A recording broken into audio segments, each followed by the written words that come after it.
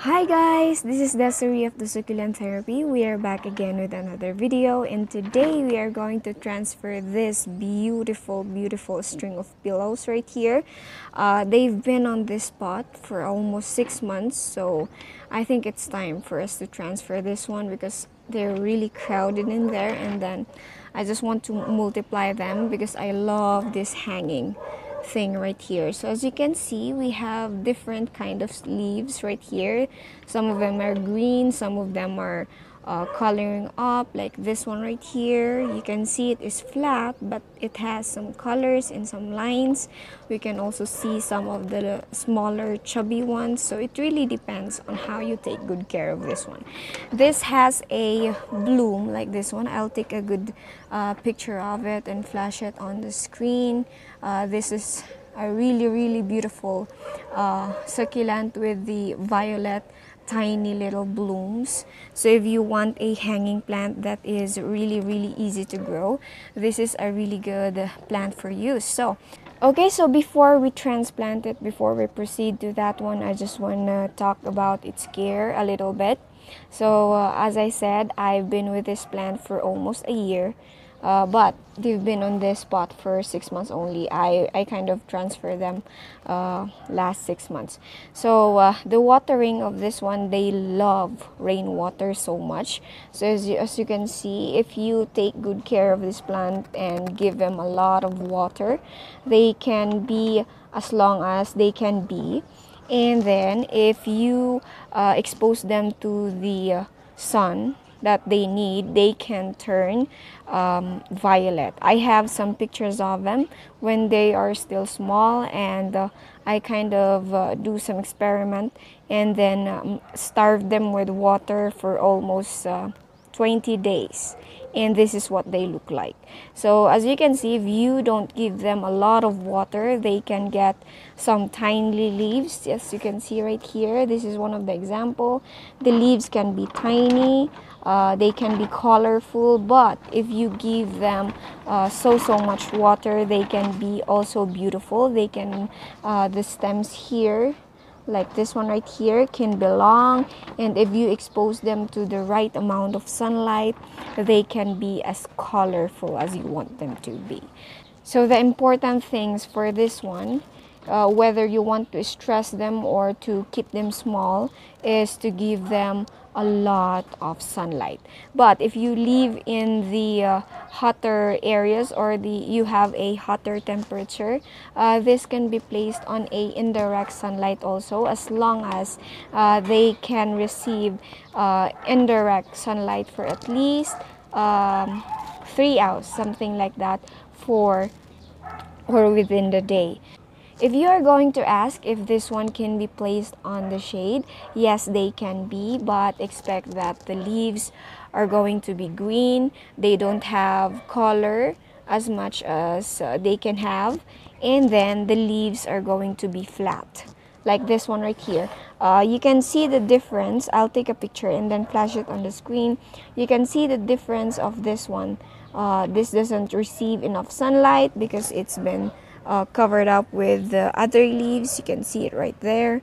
You can see that this one is flat. It doesn't have some color on it, while this one right here, it is exposed from to the direct sunlight. You can see that they have this purplish and reddish color, and you can also see right here that this one is a little bit flat, but it has some colors on it. So that's a thing that you want to remember, or you want to keep in mind when you are taking good care of a string of pillows. They need a lot of sunlight so that they can be colorful. Okay, so let's proceed with the transplanting. So as you can see, I have this pot right here. I am not going to disturb a lot of the roots, so we may end up removing the roots and then placing them in here. So I have my substrate right here, and that will be good. Okay.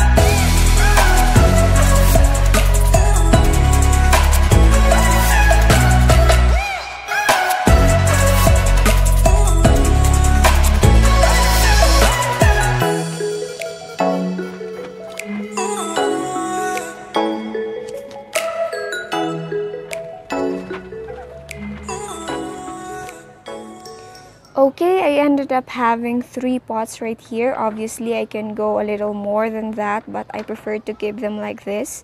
You can see that they're so cute when they are full, and you can also see some of the long stems right here. So I may hang this one once they are established again. For now, they can stay on this shade right here in order for them to heal a little bit, because we disturbed the roots. As you can see, I did not trim the roots because I don't want to stress the plant that heavy. So I did leave the roots as is, and I just added some soil on it.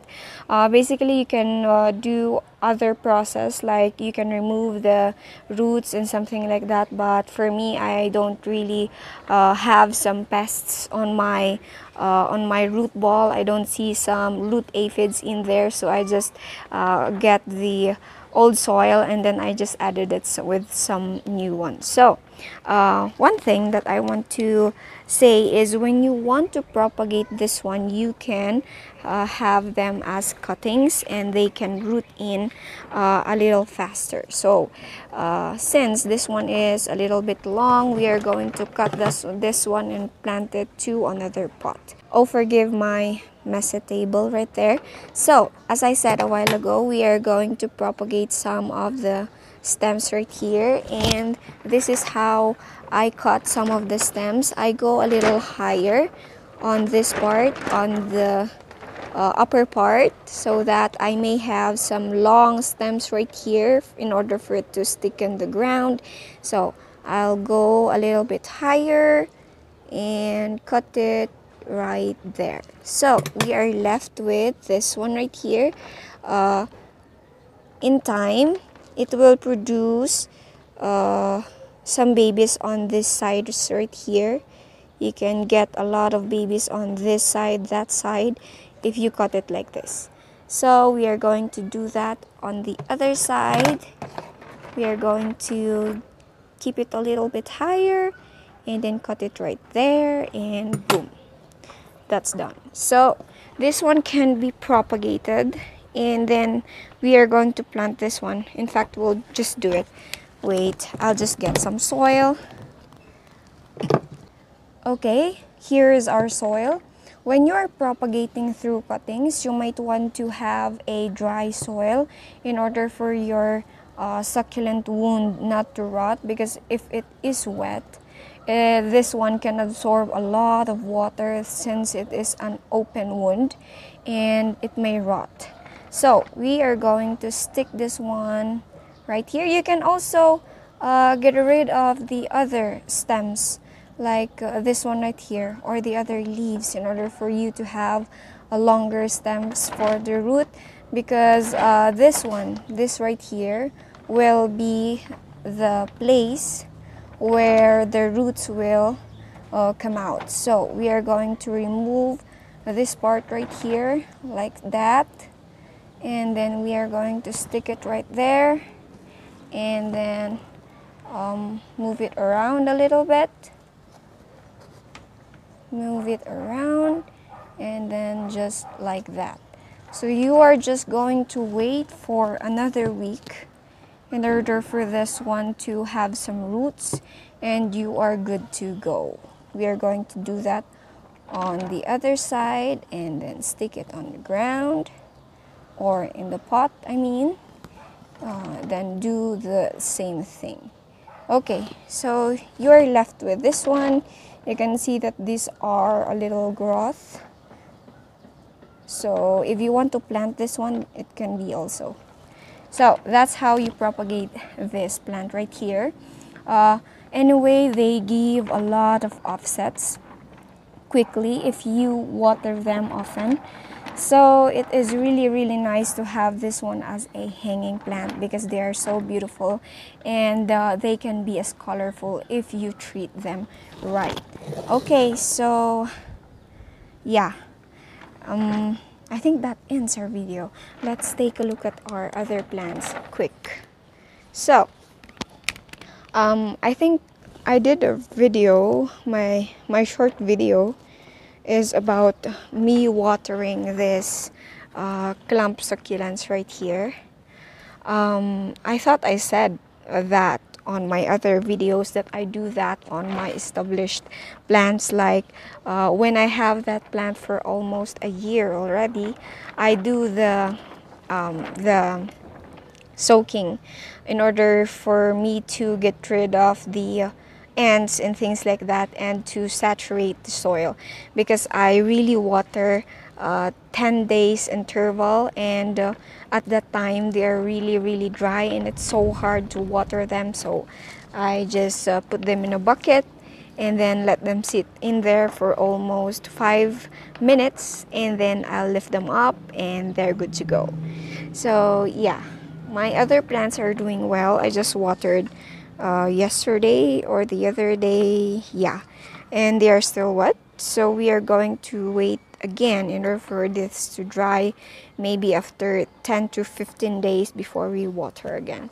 So yeah, that's how we keep our plants watered right here. So anyway, thank you so much guys for watching with me, or for being with me this day. And thank you so much guys for watching. I'll see you in the next one. Bye.